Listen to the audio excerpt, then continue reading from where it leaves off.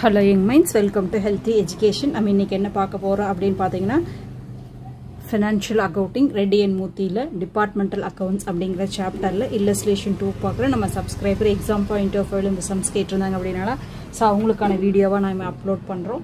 So வாங்க வீடியோக்குள்ள போகலாம். பாருங்க செகண்ட் செம் எப்படி இருக்கு அப்படினு.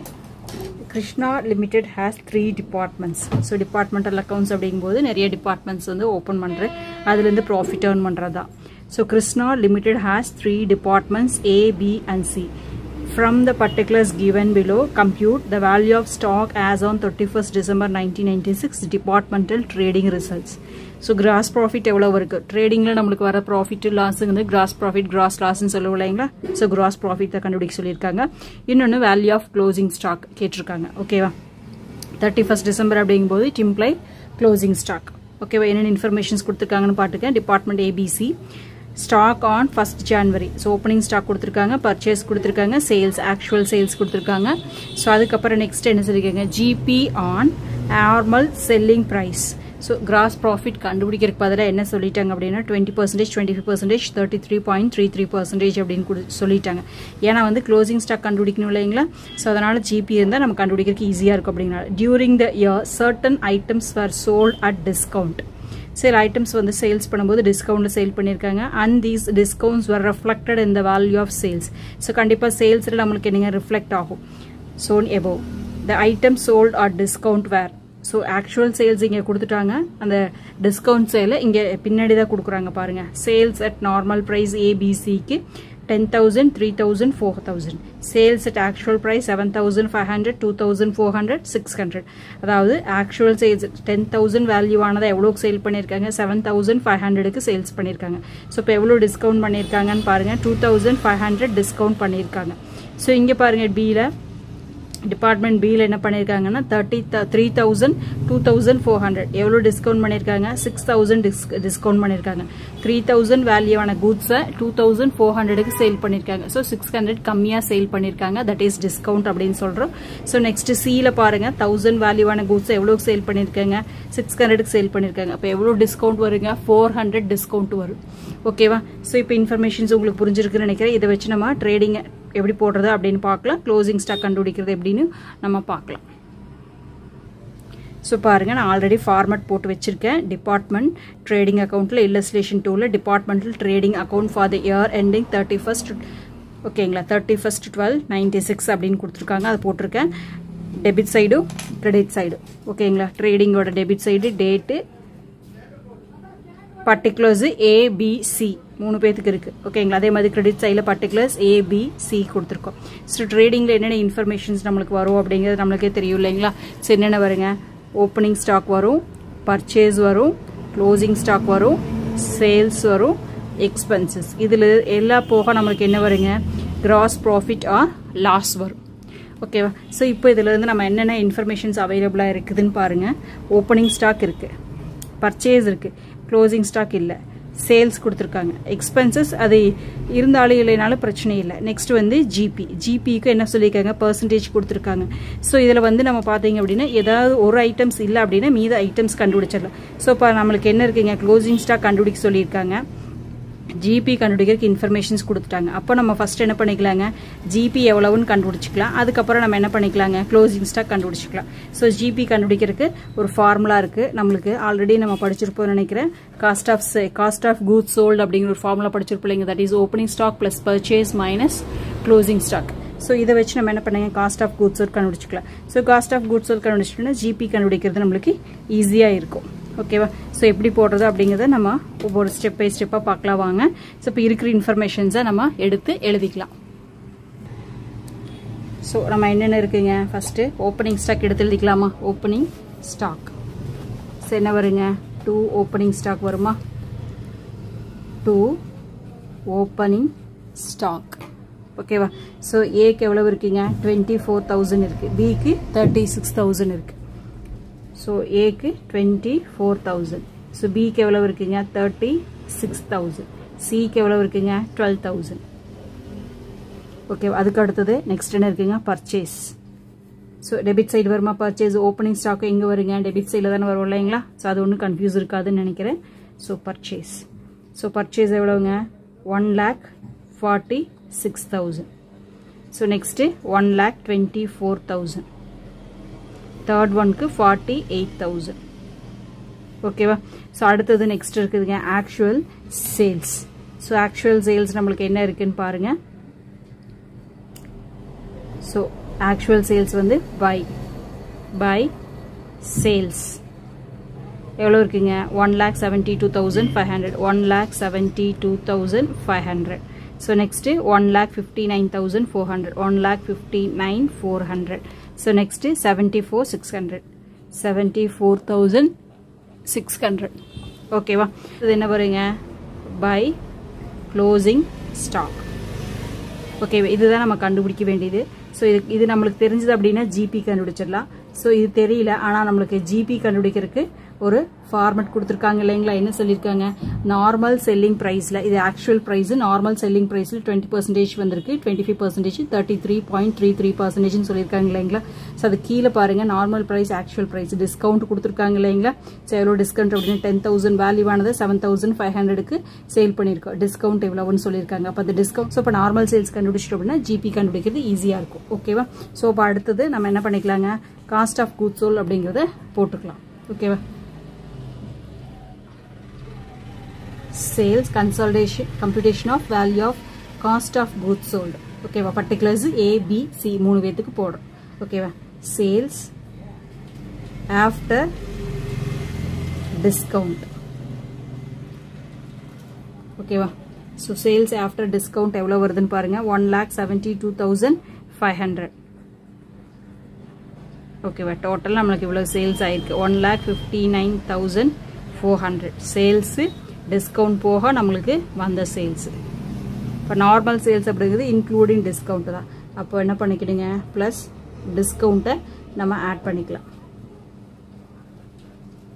டிஸ்கவுண்ட் சோ எவ்வளவு டிஸ்கவுண்ட் பண்ணிருக்காங்க A க்கு வந்து 2,500 பண்ணிருக்காங்க B க்கு 600 பண்ணிருக்காங்க C க்கு 400 பண்ணிருக்காங்க ஓகேவா சோ உங்களுக்கு புரியணும் அப்படினா பிராக்கெட்ல வேணா நான் இங்க மென்ஷன் பண்ணிறேன் 10,000 minus 7,500 so இங்க வந்து 3,000 minus 2,400 so 1,000 minus 600 so இப்ப டிஸ்கவுண்ட் எப்படி வந்துச்சுன்னு தெரிஞ்சது இல்லைங்களா இப்ப டிஸ்கவுண்ட ஆட் பண்ணிட்டு அப்படினா நார்மல் சேல்ஸ் நமக்கு கிடைச்சிரும் ஓகேவா சோ எவ்வளவு இருக்கு அப்படினு பாத்தீங்கன்னா 1,75,000 ஓகேவா சோ இங்க என்ன இருக்குங்க 1,60,000 so இங்க என்ன வருதுனா 75,000 இது என்னங்க sales before discount இதுதான் வந்து என்ன சொல்றேங்க நார்மல் சேல்ஸ் அப்படினு சொல்றோம்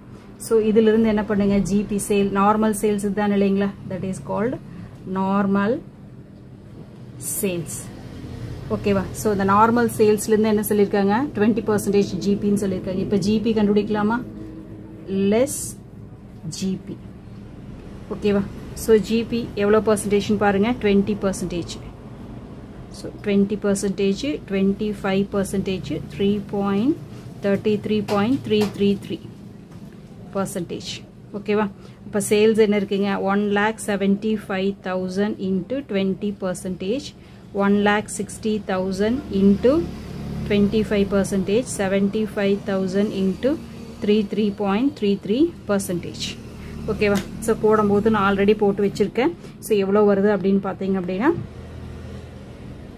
நமக்கு 35,000 so next 40,000 next க்கு 25,000 super less எவ்வளவு வருது அப்படினு பாத்தீங்க அப்படினா 1,40,000 இங்க என்ன வருதுன்னு பாத்தீங்க அப்படினா 1,20,000 சோ இங்க என்ன வருதுன்னு பாத்தீங்க அப்படினா 50,000 சோ இதான் நமக்கு என்னங்க காஸ்ட் ஆஃப் கூட்ஸ் sold இது எதுக்கு கண்டுபிடிக்கிறோம் அப்படினு பாத்தீங்கன்னா க்ளோசிங் ஸ்டாக் கண்டுபிடிக்கிறதுக்கு GP கண்டுபிடிச்சாலே போதும் இங்க நம்ம சப்ஸ்டிட்யூட் பண்ணிரலாம் சோ எதுக்கா காஸ்ட் ஆஃப் கூட்ஸ் sold கண்டுபிடிக்கிறோம் அப்படினு பாத்தீங்கன்னா அந்த க்ளோசிங் ஸ்டாக்க கண்டுபிடிக்கிறதுக்காக தான் ஓகேவா சோ இப்போ நம்ம GP எடுத்து எழுதிரலாமா சோ GP நம்ம கண்டுபிடிச்சிட்டோம் இல்லைங்களா சோ GP எவ்வளவு இருக்கு அப்படினு பாருங்க GP வந்து எவ்வளவுங்க 35,000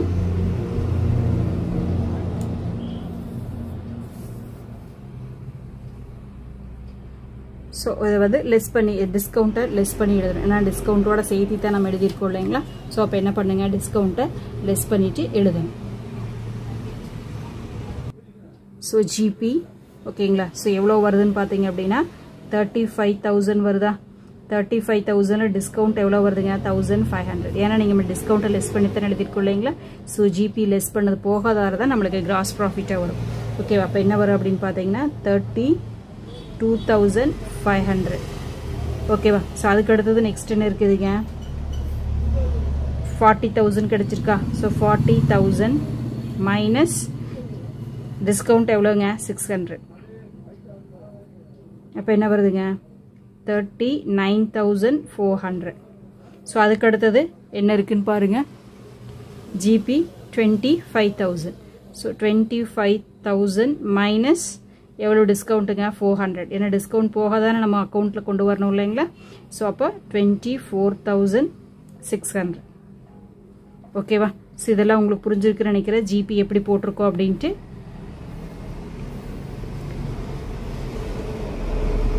ஓகேவா. இதுதான் நம்மளுக்கு இப்போ ஜிபி கண்டுபிடிச்சிருக்கோம். ஓகேவா. இப்போ க்ளோசிங் ஸ்டாக் கண்டுபிடிக்கலாம். க்ளோசிங் ஸ்டாக் கண்டுபிடிக்கிறதுக்கான ஃபார்முலா என்னங்க, cost of goods sold equal to opening stock plus purchase minus closing stock. இப்போ நமக்கு க்ளோசிங் ஸ்டாக் தெரியணும். அப்போ என்ன பண்ணலாங்க, closing stock equal to cost of goods sold minus இந்த பக்கம் ஈக்குவல் டுக்கு ஆப்போசிட் சைடில் கொண்டு போகணும் இல்லைங்களா. ஸோ இப்போ ப்ளஸ் இருக்கிறது மைனஸ் ஆயிரும், ஓப்பனிங் ஸ்டாக் மைனஸ் பர்ச்சேஸ். ஓகேவா. ஸோ இப்போ போடும்போது நம்மளுக்கு இன்ஃபர்மேஷன்ஸ் கிடைச்சிரும். ஓகேவா. அதை வச்சுட்டு போட்டுக்கலாம். இல்லை அப்படின்னு என்ன பண்ணிக்கலாம் அப்படின்னா, இங்கேயும் மைனஸ் இருக்குது நம்மளுக்கு. ஸோ இந்த மைனஸ் மைனஸ் ப்ளஸ் ஆகும், இப்படி போட்டுக்கலாம். Opening stock plus purchase minus cost of goods sold. இதுதான் நம்மளுக்கு என்னங்க, க்ளோசிங் ஸ்டாக். எப்படி வேணும்னாலும் வச்சுக்கலாம். ஓகேவா. ஸோ இதே ஃபார்முலாவை தான் நான் ரிவர்ஸ் பண்ணி எழுதியிருக்கேன். ஸோ உங்களுக்கு எந்த மாதிரி புரியுதோ அது ஈஸியாக ஞாபகம் வச்சுக்கோங்க. ஓகேவா. ஸோ இப்போ நம்ம அதை ஃபார்முலாவில் சப்ஸ்டியூட் பண்ணலாம். ஃபர்ஸ்ட் என்ன இருக்குங்க, ஓப்பனிங் ஸ்டாக் எடுத்து எழுதிக்கலாமா. So opening stock, opening stock இனி புக் வேண்டியதில்லை, நம்ம இதை வச்சே எடுத்து எழுதிக்கலாம்.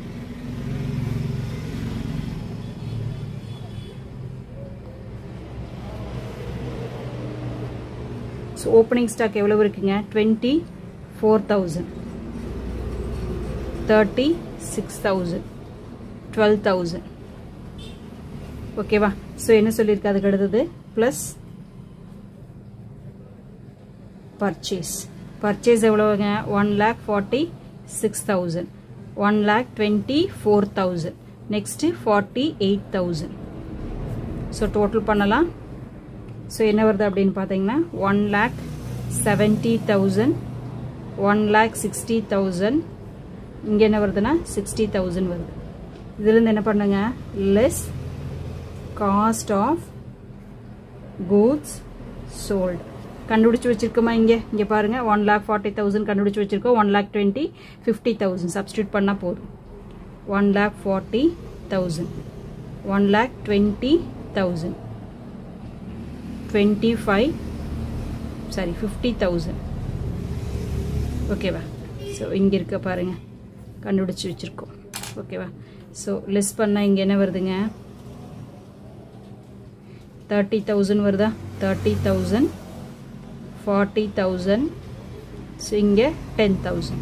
அவ்வளோதான். இனி வந்து நம்ம க்ளோசிங் ஸ்டாக்கை கண்டுபிடிச்சாச்சு. இனி சப்ஸ்டியூட் பண்ணிடலாமா, அந்த பிளேஸில் ரீப்ளேஸ் பண்ணால் போதும். நம்மளுக்கு என்ன இருக்குங்க, 30,000 வருதா, 30,000, 40,000, 10,000. ஓகே. இப்போ நார்மலாக எப்பவும் போல் என்ன பண்ணலாங்க, ட்ரேடிங் க்ளோஸ் பண்ணோம்னா அது டேலி ஆயிரும் பாருங்க. ஏன்னா ஜிபி ஆல்ரெடி நம்ம கண்டுபிடிச்சிட்டோம் இல்லைங்களா, இப்போ டேலி ஆயிரும். இது வந்து நம்மளுக்கு இப்படி போட்டுட்டு பேலன்ஸ் ஃபிகர் போட்டுக்கலாம், க்ளோசிங் ஸ்டாக்கும் போட்டுக்கலாம் அப்படியே. ஓகேவா. ஸோ இப்போ டோட்டல் பண்ணோம்னா என்ன வருதுன்னு பாருங்க, 2,02,500, 1,99,400, 84,600. ஓகேவா. ஸோ இங்கேயும் நம்மளுக்கு டோட்டல் பண்ணி பார்த்தீங்கன்னா அதே அமௌண்ட் தான் வருது. ஸோ டேலி ஆகுது. ஓகே. உங்களுக்கு புரிஞ்சிருக்குன்னு நினைக்கிறேன் எப்படி போடுறது அப்படின்ட்டு. ரொம்ப ஈஸி தான். டிபார்ட்மெண்டல் ட்ரேடிங் அக்கௌண்ட்ஸ் அப்படிங்கிறது ஜஸ்ட்டு ட்ரேடிங் மாதிரியே தான்.